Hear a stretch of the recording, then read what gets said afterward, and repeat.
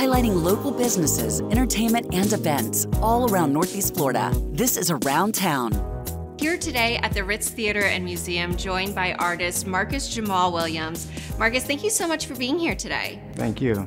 We are standing in front of your exhibit titled Dignity and Pride. Tell us more about the artwork and the story behind this. Yeah, so the work is centered around cultural connection, and the title is inspired by the term DAP, which comes from Black GIs in Vietnam in the 60s. And I just wanted to use that to kind of focus in on how we use our hands within the culture in different aspects. Wonderful.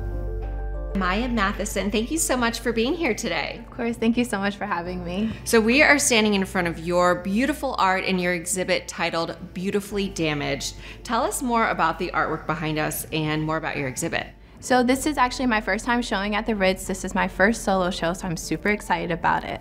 So the artwork that you see behind you are the colors of your chakras. The reason why I named it Beautifully Damaged is because I feel like you have to be aligned with yourself. So your chakras have to be aligned before you can see the beauty in what the world considers damaged.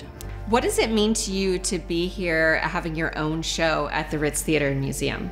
So for me, it's a great opportunity because this is my first time having a solo show. However, it's not my first time showing at the RITZ. The first time I showed at the RITZ was when I first moved back here, and that was an opportunity for me because no one really knew who I was. So it's my way to get myself out here in the community. When can people come see your exhibit?